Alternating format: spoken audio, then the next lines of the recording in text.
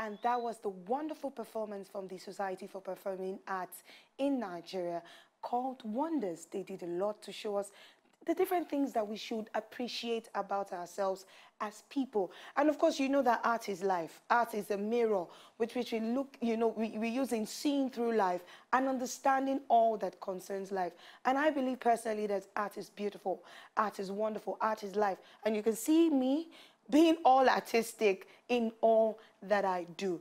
Now, speaking of art, I have a wonderful person with me here today in the studio. Now, he is artistic, he is an entertainer, he is a fashion entrepreneur, one who has done so well. I am bragging about this person because he's a young person in his 20s and he's doing good. He always has this phrase of, it's fine, it's gonna be fine. And even when it doesn't look like it is, it will forever be fine. With me today in the studio is Toochi Ugoala. Hello, Toochi. How are you doing? Hello, Esther. I'm well. Thank you for having me. You look great, by the way. Thank you. So do you. You look amazing as well. You look like the next thing after jollof rice and sliced bread. Oh, my God. What's popping? How are you doing? I'm well. How's your day today? Been a very busy day as always, just going from one place to the other. But yes, happy I made it. So tell us, who is Toochi Ugoala? Toochi Ugoala is he's someone that's non-conforming. He likes to bring his own drums to the event and play them so that he can dance to the type of dance he wants to. Toochi Ugoala is very passionate about people finding their individualism. So I'm very passionate about, if you weren't taught that this is how you should behave, if you weren't taught that this is how you should act, who would you be? So I'm very passionate about finding the individual behind every person that I meet.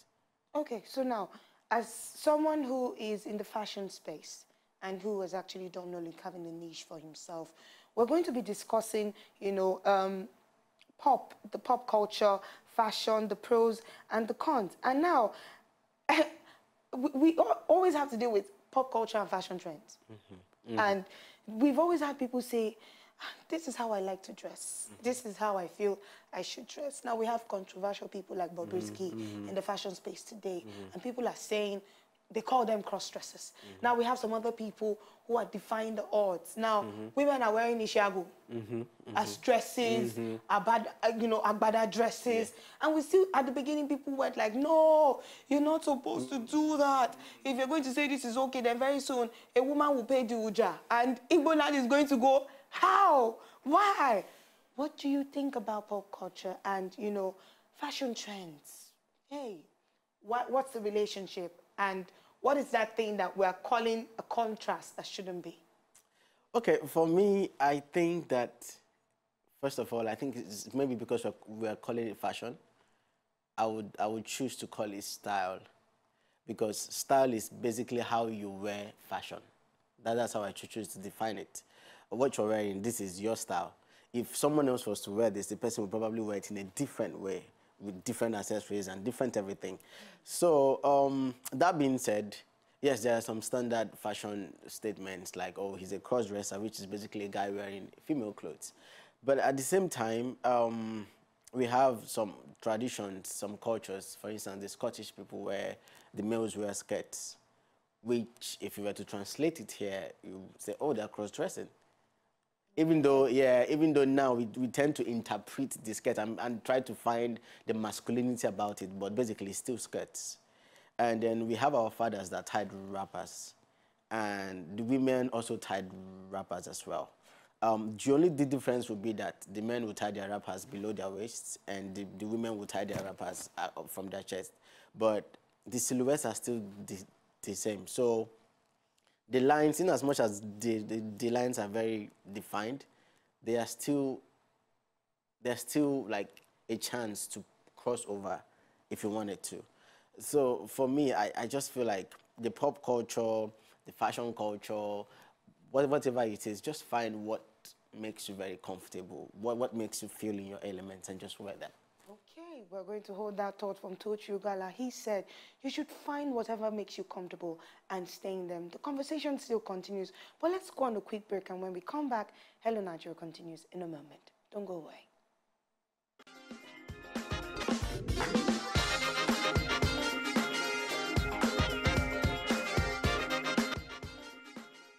and welcome back on the show. I'm still here talking with Toochi Ugoala, the fashion designer extraordinaire. Now, Toochi, you were telling me about people being comfortable in their own skin, and in their own space.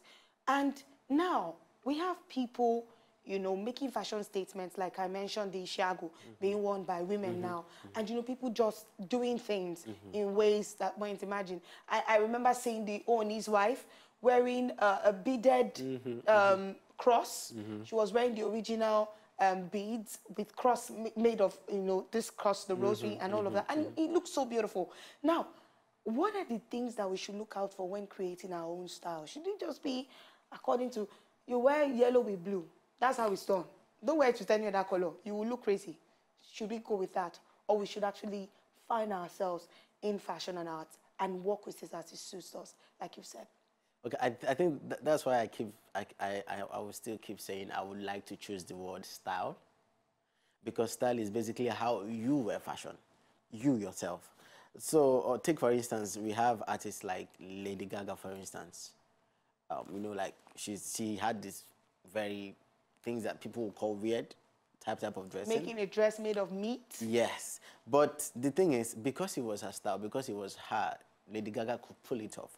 It was to the point where if someone else was trying to pull it off, they would tell you, that this is only meant for Lady Gaga.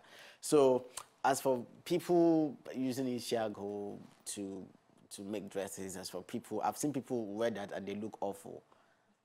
Trust me, they look horrible. And then there are some other people that wear it and they look amazing. So I think if it's your style, for instance, if a woman that has always wondered, why can't I wear Ishiago? I love the prints, I love the richness, it's the velvety richness, I love it. When you finally wear it, it will reflect, it will show a balance in your personality, it will sink in. So that way, it doesn't look out of your style. So basically, still style. So style is just you finding the fashion that works for you and sticking to it. Okay, so a while ago, I once spoke to a designer concerning the Met Gala. The Met Gala that, we've had Nigeria hold Met Gala themed events, some movie premieres and all of that. Now, if we are going to talk about that, some people are of the opinion that if you're going to go to a Met Gala themed event, for example, that you should follow what the Europeans and the Westerners would do. Now, for example, if I was going to appear at the Met Gala in America, honey, I am going to be an Igbo princess, and I would have my beads. I'm going to tie it up here, tie it down here, and make sure it's all nice and good. And I will wear my jigida beads all over my waist. Make sure that I pop all the way up with my very long, horse tail whip on my shoulder, walking high and tall. I'm not wearing any English gown. So I told them that, and they went like, how can you do that? It's not done. But that was my question. That was my opinion, about it. So is it wrong? Okay, so here's the thing. So you're going to the Met Gala in the US, for instance, and then you're going all out. You are not following the trend for the Western Met Gala. Yes? But then the Met Gala is just about breaking rules. It's about creating new opportunities and exploring them. So if you were to appear like that, you would absolutely steal the show. Because then you are breaking their rules. But if it was happening here, everyone would be like, okay, yeah, she came as a princess. Yeah, we've seen that before because it's our culture.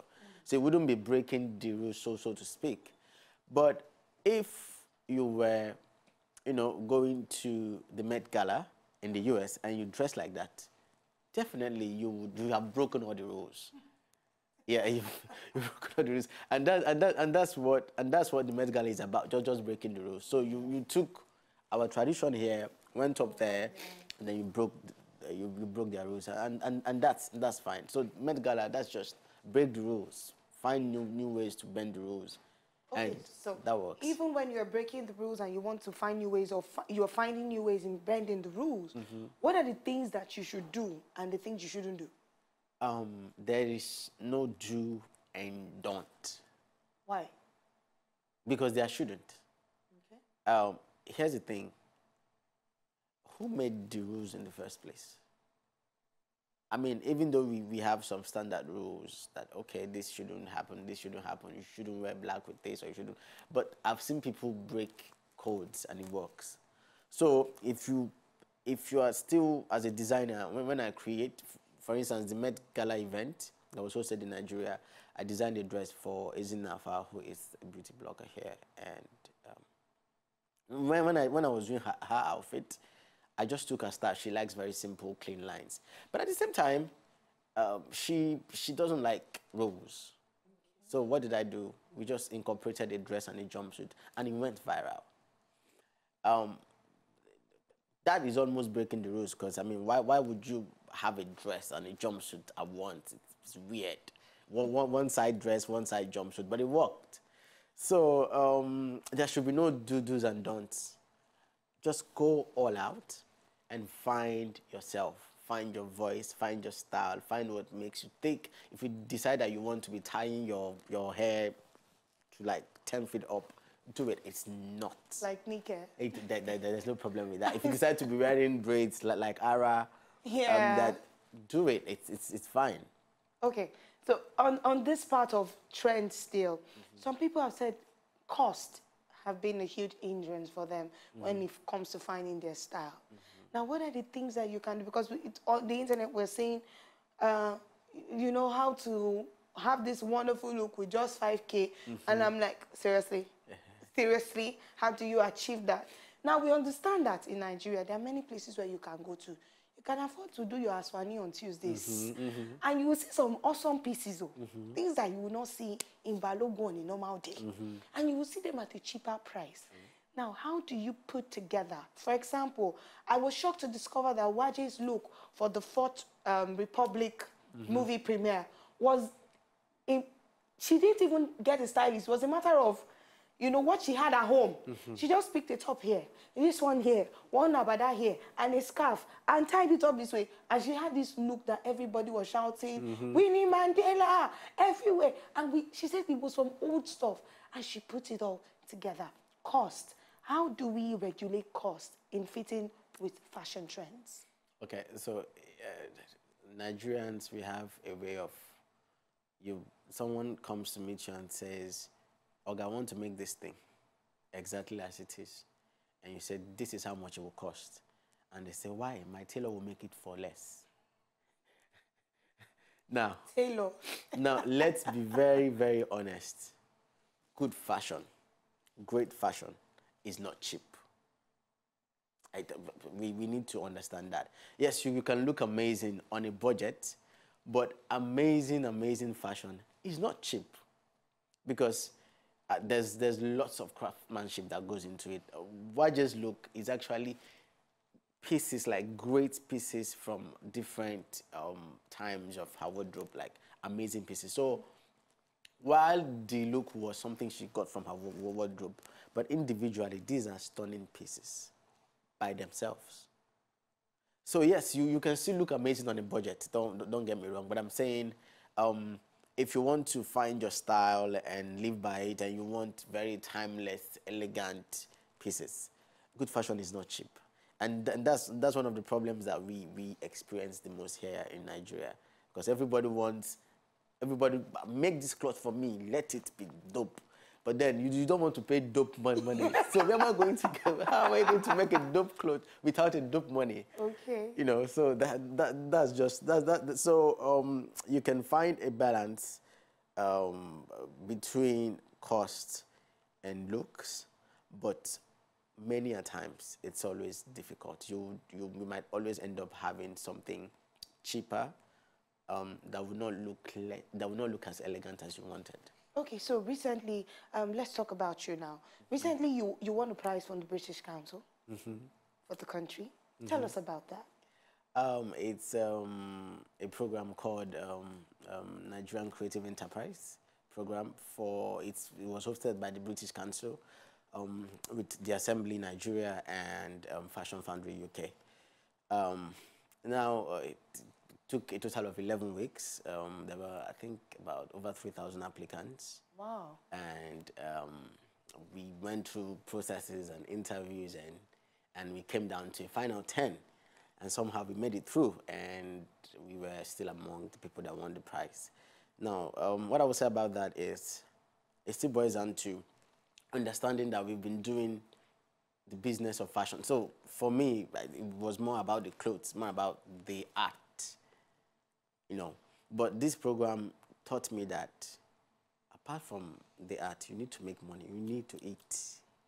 You need to, you know, you need to be like a very, very good baby boy. With the kind of art you have, your art should match your standard of living. And yes, that was one of the major things about the program, and it's been very enlightening. They did an amazing job. They drilled us. It was not easy. It was crazy. At some points we cried, we were frustrated. But yes, it was all worth it. It was part of the process. And by the time we were done with the process, yes, I'm happy. So quickly in a minute, just tell me, what are your oncoming projects? What should we expect from Toochi Ugoala in 2019 especially? 2019 is looking good. I'm working on a couple of projects, a couple of movements. I will be updating you as I'm doing them. So, but yes, just keep your eyes crossed for Okay, thank you so much. And we've had Toochi Ugoala with us on the show. How can people follow you on social media? My Instagram at @dionha_ng. You can follow us on Instagram, and our website is almost done as well. So yes, okay. Instagram for now. Thank you so much, Toochi, Thank you for being on the show with me today. To enjoy more of these our Ogbonge videos when you just watch, press this button to subscribe on top of our YouTube page. You go love am.